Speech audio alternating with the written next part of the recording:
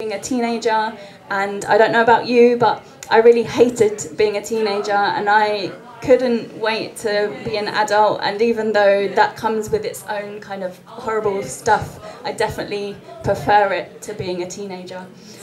This particular poem is kind of at a time where everything's like really dramatic and awful, and I'm being kicked out of my friendship group, and it's called Shaneeka is Not Your Friend Anymore.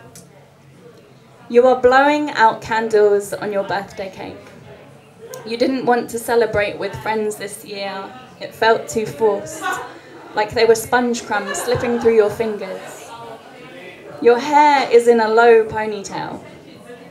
And Shaneeka once said, when you wear your hair down, you're in a good mood. And Shaneeka is not your friend anymore. You didn't realise she knew you so well. Neither of you knew that when a daisy chain is broken, some can hold on. Years later, at the end of school, you sign each other's leaving books. But at this birthday party, surrounded by rocks of family, you pool your resources buried in books and simulation games and repeats of American import television. You are slid down the sofa, sat on the floor. You used to eat your dinner on the coffee table like this, 3 placemats, just to watch TV, just to have something to shout at.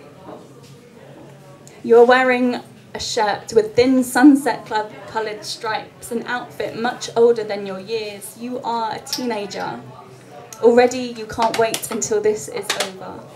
Hope for adulthood is what gets you through each day, the frayed edges of your family to be fixed, friendships formed over new yellow cafeteria tables, meeting boys that goes beyond butterflies. You are blowing out candles on your birthday cake. You are wishing years away like seconds were a game or a TV program, to fast forward or to rewind. Thank you.